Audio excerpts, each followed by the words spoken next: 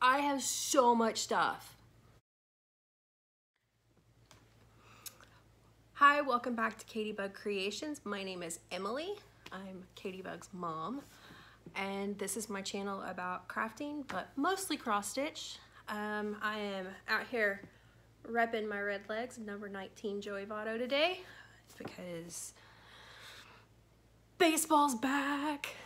And it makes me happy that baseball's back because baseball game and stitching just perfect for me. So I have a ton of stuff to show because it has been a month since I recorded my last video, and I'm actually going to have to get my little journal book out to go through everything that I want to talk about today.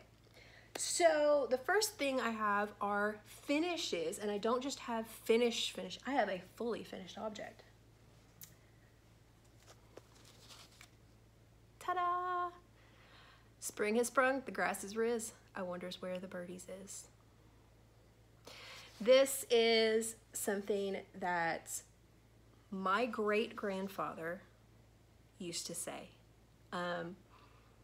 And my mother and my grandmother also say that my great-great-grandmother, which would have been his mother-in-law, said it as well. And my papa, Doug, was the sweetest, gentlest soul that ever existed. Ever. He was just a delightful person. He loved watching birds. He loved flowers, and this is something that I remember him saying when I was a little girl. So it's just one of those Appalachian country sayings. It just kind of sticks around. So I designed this myself and stitched it up, and then Katie and I finished it off with some foam core and a lot of hot glue. A burn for mommy. Don't worry, Katie was not doing the hot glue. And she picked out the little fabric around here, which is kind of blowing out there, but it's really cute. So that was my fully finished object, and so I put that out. I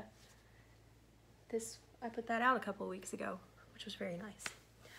All right, so I also have other finishes, but some of these finishes also have haul involved, so I'm gonna kind of go with haul as we get through it. So the first thing I finished, I showed this, it was almost done last time, was the katakana sampler from Modern Folk Embroidery. And so it was almost done, and I have finished this off. Now this is stitched on 22 count Hardanger in DMC 517 and 93? 93 or 97 is the variegated.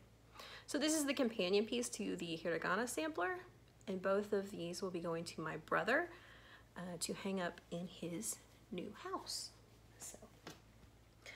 So that was one thing. I finished that right after, and then I finished a few days later after my last video, I finished the jackalope from Lindy Stitches. So this is so cute. And it is a joke between me and my father-in-law. When I first started dating my husband, he showed me a postcard with a jackalope on it and tried to convince me it was a real critter. So when I saw this, I laughed so hard, and I had to get it and stitch it for him. So this is actually my own floss conversion. I didn't have any of the weeks. I don't tend to use weeks unless I've already got it. So I have converted this. It's mostly DMC. There are a few classic colorworks in there. I think the green of these leaves here is shamrock, and the pink there is clay pot. I do have the conversion on my Instagram. So if you're interested in the colors that I used, they're on Instagram. All right, so then I started something new. Well, this was not the next thing I stitched, this is the next thing I finished. This was a start and finish. So Michelle Bendy and some other people were doing the Peruvian cat cell. So this is the Cat's Reflection Sampler by Ana Aguayo of Peruvian Flair, excuse me. And it is adorable. I love this so much. I saw it and it, you know, I have my kitties. So this is the Peruvian Cat's Cell. And I did this on 40 count linen in Vintage Country Mocha. And as you can see, I've still got like half of it here to do other stuff with. And then I did this in silks from Almond M&M Studio. So Ymir, who you've heard me talk about. So I did this in, I ordered new silk. And I did it in Rider's Chair. Ooh, it's not really showing very well. So there's Rider's Chair, and it's just got all this beautiful variegation. I did it in Wine. This is a new skein of that. I absolutely demolished the old skein. And then in Brass. So those are the colors that I used, and it's, I'm just tickled to death with it. I think that's so neat. I love the border. I love how this one cat is kind of like surprised. I've seen that look on my cat's faces before. Yes, we're in a different spot. This is my stitchy spot. I am currently dealing with some forced inactivity due to a severe case of plantar fasciitis. Fantastic. Okay. All right. So then what else have I worked on? Lots. Part of what I have done is I have been working on a Teresa Winsler fairy. So first of all, this is also part of my haul. This frame is a, hang on, it's right here. A Handy Quick, I think, or Handy Clamp frame.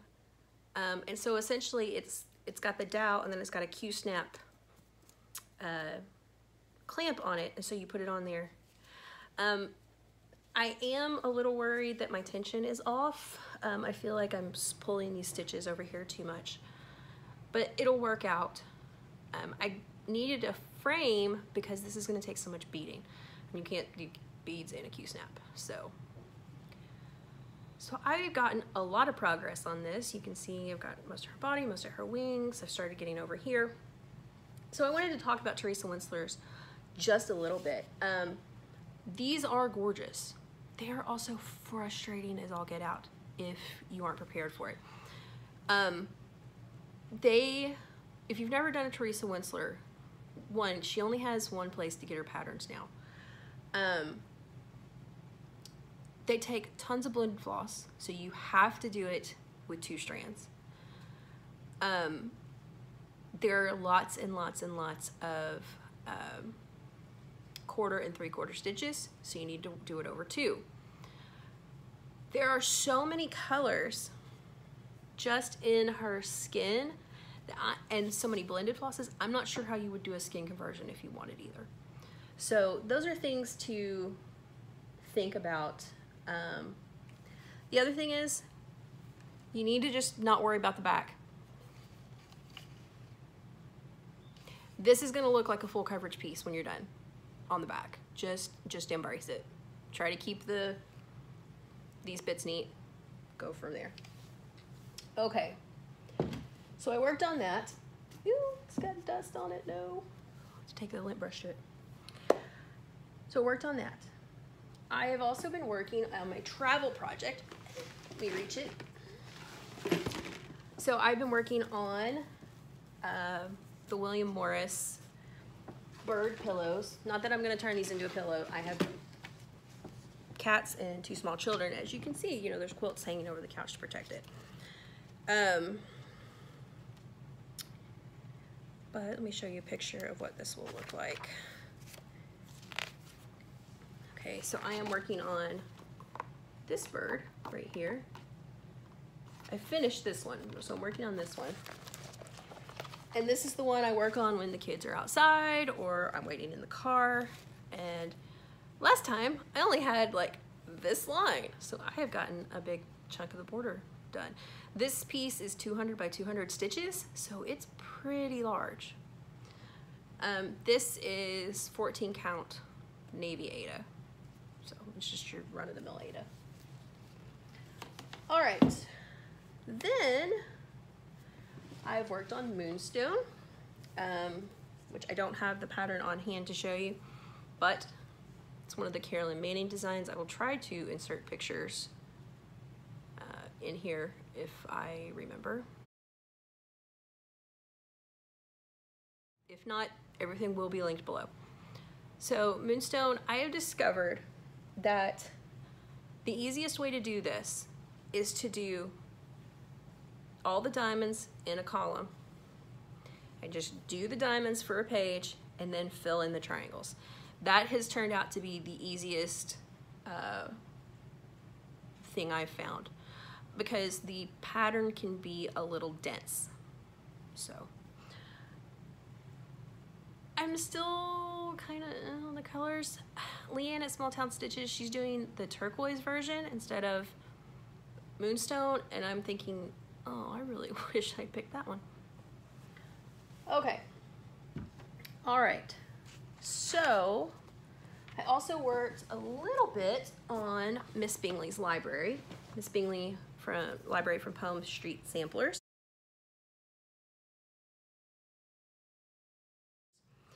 And Pemberley has a few more windows and a door. So this is on 28 count Carolina linen, 1/1. I am not using Carolina linen again.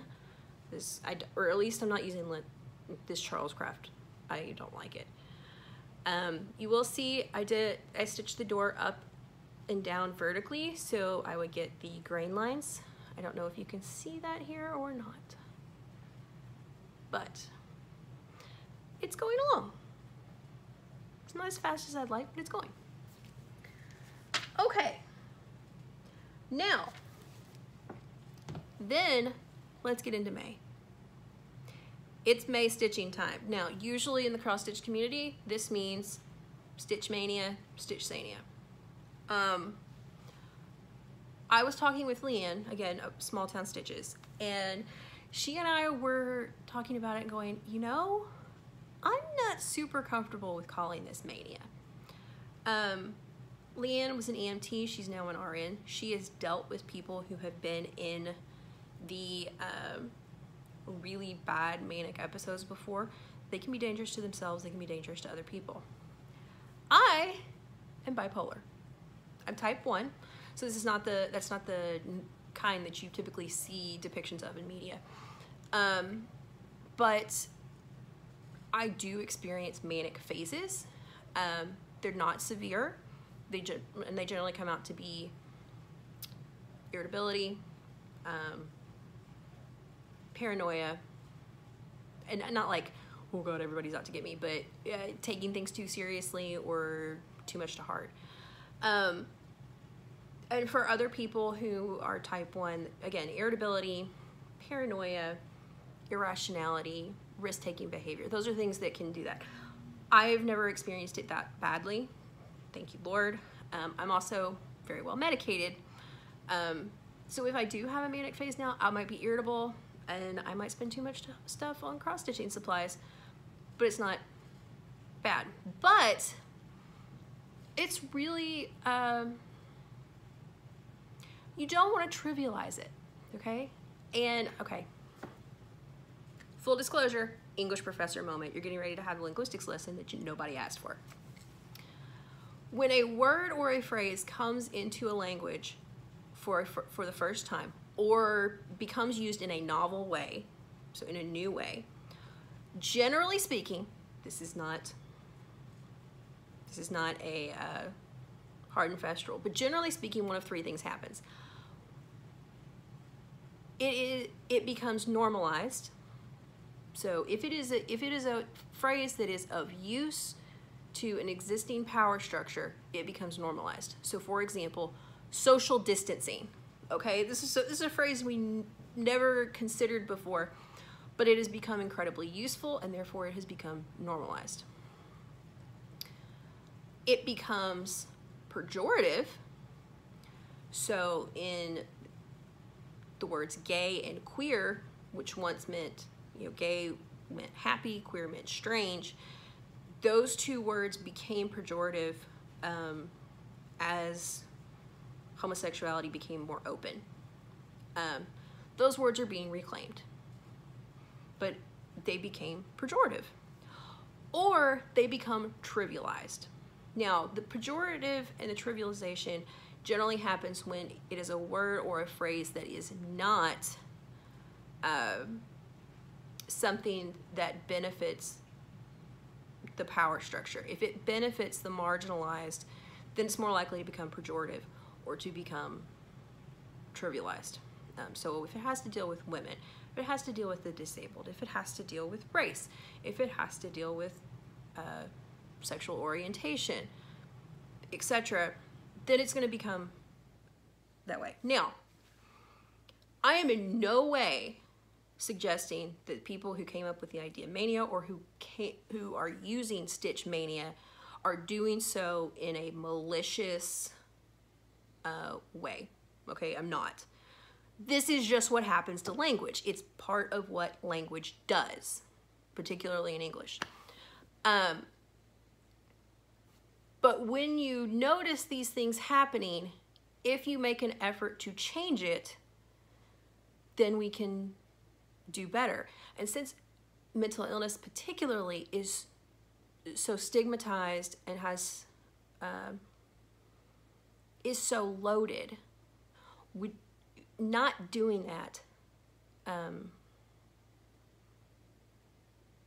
it's important because it's serious. It's a real issue that people face and we don't think about it enough. So we have come up with hashtag Mayfly May or hashtag Mayfly May stitching, or you can do hashtag Mellow May when it comes to your May stitching.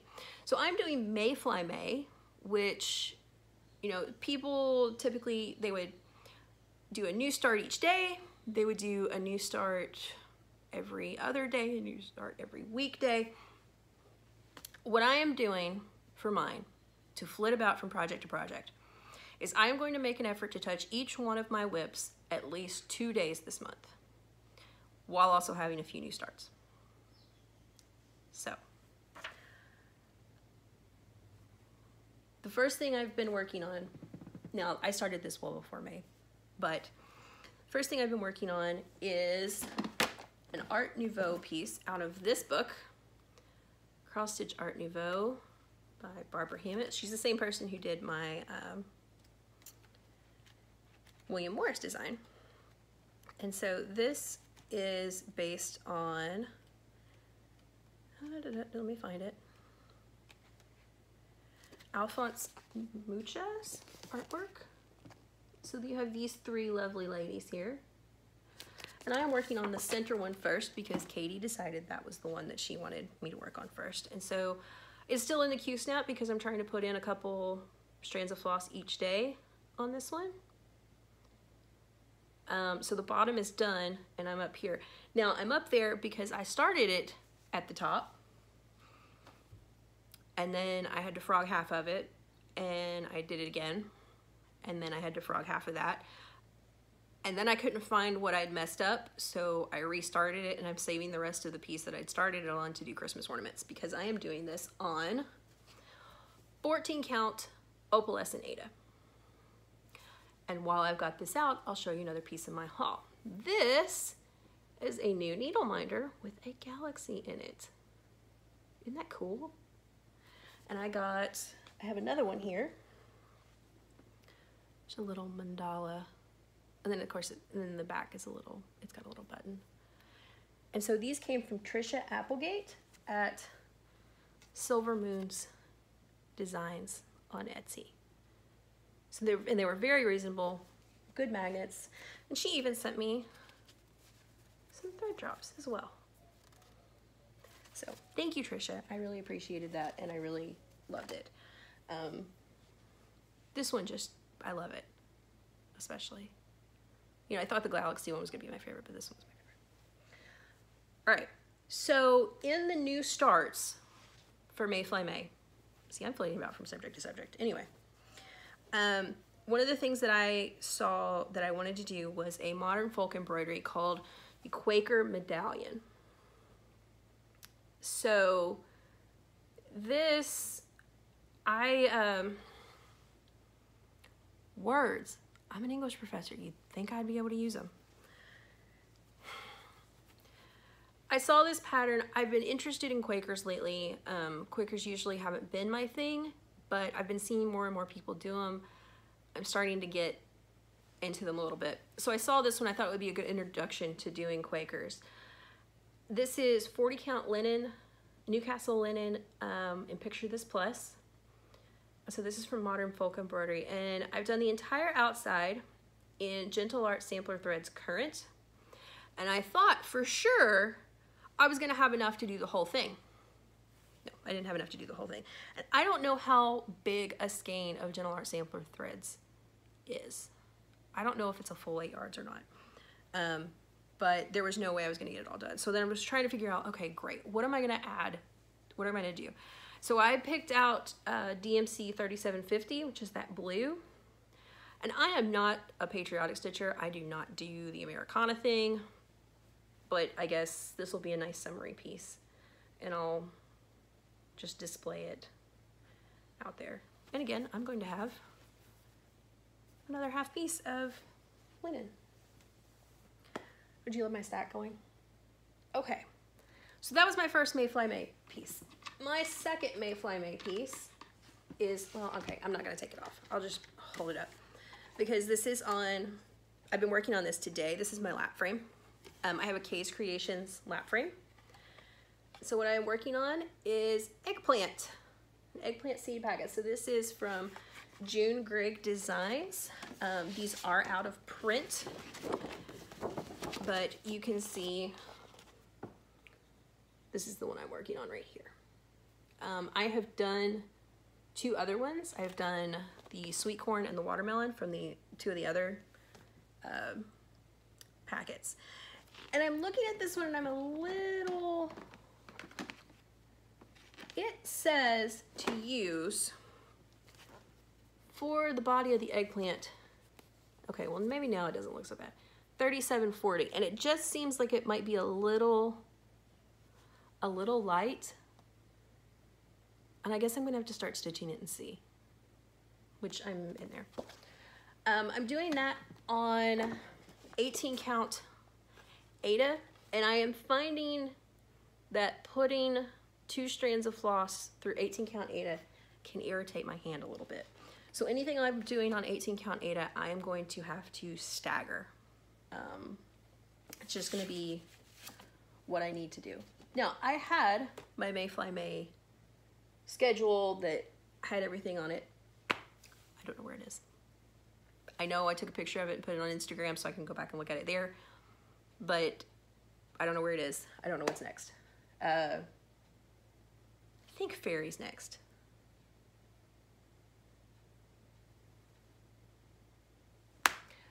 All right, rest of haul. So I did the Peruvian cat sampler, and I did it in these silks from Ymir, but I also ordered more silk. So I had ordered another one of the wine. I did my Drama Llama sampler with that. I'd ordered 2 of the writer's chair because I didn't know how much I was going to need. Obviously, I have most of a skein left still, plus this. And I got another skein of Moss Boss, which I just really like. I think that's really pretty. This is Gingerbread, so another nice brown. Tantalizing Teal, and Rose, which I think is just really pretty. So those are some silks. I've been thinking about, I'm going to do the Japanese Seasons sampler from Modern Folk Embroidery.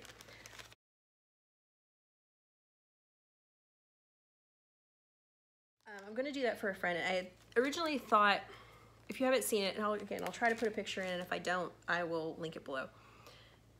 There's 4 blocks with the Japanese character for each season. And I had thought, well, maybe I'll do each block in a different color. And I'm like, no, I don't think that's gonna work. Now I'm thinking about doing it all in green. Like I have a dark green, Erin Go Emerald from Classic Colorworks. Thinking about that, and then of course I'm going, do I have enough of that, or am I gonna have to order some? I don't know. Now, school finals start Thursday. I am, for the next 24 hours, caught up with my grading. Finals start Thursday, and then my students will turn in their final papers the next Wednesday, so the 12th. And I'll be giving feedback to, everybody has a draft of their paper due tomorrow night. I'll be giving feedback. I'll send those back. They'll send me the final drafts the last day of finals. I'll put grades in. And then I'm off for like 6 weeks until summer 2 starts, because I'm supposed to teach summer 2. And I'm thinking, maybe I'll take a day trip to San Antonio. There is a needlework shop called the Tinsmith's Wife. If you watch Jan Hicks, you've probably seen her go there. It's on the other side of San Antonio, and I'm thinking I might take a day trip up there. Why not, really? Hi! Bergie is carrying a sock because he's a doof.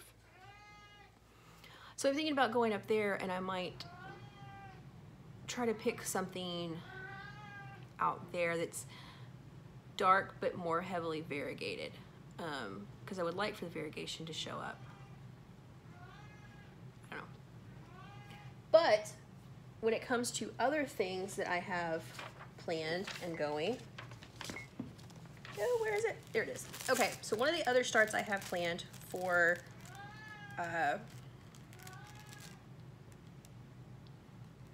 he is the loudest animal in existence. Like, I don't know how an animal as small as he is, I mean, he's not small, he's a huge cat.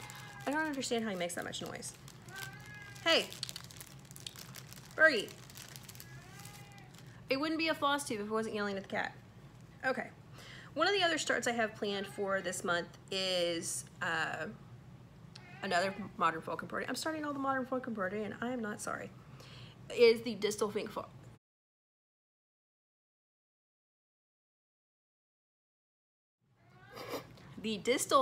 heart, which is a good luck charm. And so I ordered from my very favorite Caroline some floss, Leo and Roxy floss,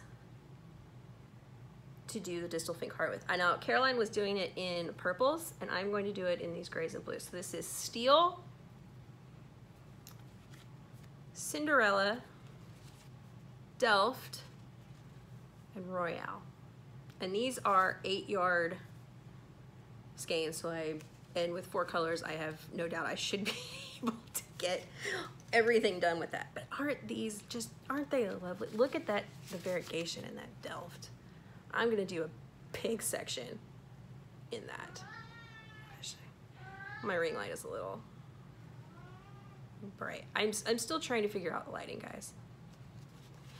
Okay, so I'm doing that. Now, other new starts that I have planned. I showed off a peacock in my last video that's been living in my head. I've kitted it up, it's ready to go. I just need to do it. I just need to start it. The other thing, my husband found on eBay,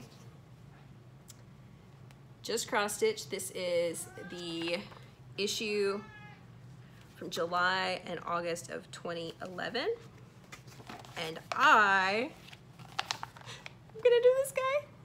I'm so excited because I've done the first one, and then I know I had this, but I think I must have lost a lot of cross stitch stuff when our garage flooded and when we first moved to Texas. We had a house out by the water, and it flooded every time it rained more than 5 minutes. And I think I lost a lot of cross-stitch stuff, some magazines. I lost my Teresa Winsler Christmas book, which is driving me bananas because it goes for like $150 on eBay. But anyway, I know, I love bright, colorful birds. I'm not sorry. I love this. I know I've got the Joplin in my stash ready for it because I bought it at the same, I bought 2 pieces at the same time to do both. And I love this because my other great-grandmother, one of my other great-grandmothers, when I was a kid, she had a big picture in her dining room, and it was colored beans, like dyed pinto beans, and they were mosaicked into a rooster picture. And I think my mom has it still. And it reminds me of Mamaw. So I love it. All right. Other piece of haul, new start that I am going to work on. I just got this in the mail, and this is the Satsuma Street Alice in Wonderland. This was a mystery stitch along. I am not obviously doing it with everybody else, but my friend Sarah is a Alice in Wonderland scholar, like no shit. She edits a journal about L. Frank Baum because she's cool like that. So she and I are gonna stitch this one together. So we got the kits and we're gonna stitch this one together, and I think I'm gonna do the 25/7 with this as soon as she gets her kit, and I'm gonna work on this 25 minutes a day, 7 days a week, and see where we go, because this is actually quite large. It's 184 by 184. So I'm looking forward to this, and then I think when I'm finished with it, I'll put it in my office with my other literary cross stitches, like Miss Bingley and Ollie Moore's pieces and my Anne of Green Gables and all of that. And so that's going to be on this 28 count ice blue Lugano. And I think this is just as Weigart. But I also have almost all the floss. I have to get some, they were out of a few at 123 Stitch, so I need to go pick up a couple of skeins, and then I need to throw those extra skeins into the mail for Sarah. All right, I have 2 more things to show that one is not so much haul as it is something that my husband made for me. Look, it's a little holder. So I said something to him, asked him if he could make me a thing to hold my scissors. And so he went and he got, you know, this piece, he had a little, I said, just make it out of something scrap. So he got this little piece of 4x4 and he did some holes in it, and it holds my tail tucker and my pencil and scissors. And it just sits over here. I need to put some felt on the bottom to make sure it won't scratch my table. But then I also got an early Mother's Day gift. This is a Mother's Day gift that will go live in my office, tucked away behind things where only I can see it. I'll probably put like pencils and stuff in it.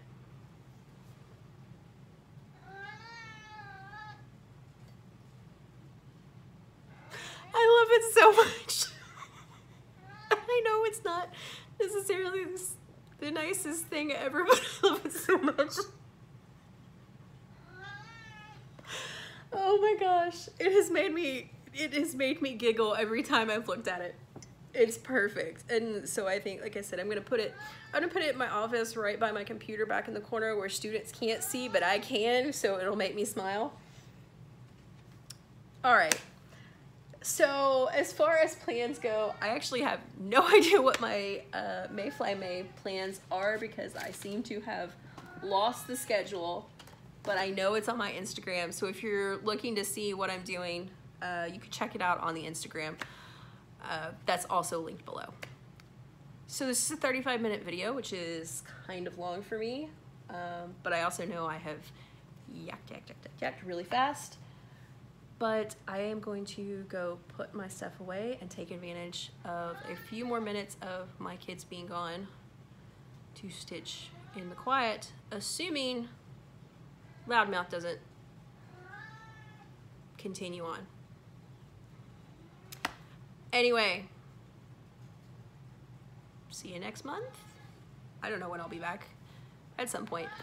Have a great week. Be kind to somebody. That includes yourself. Bye, y'all.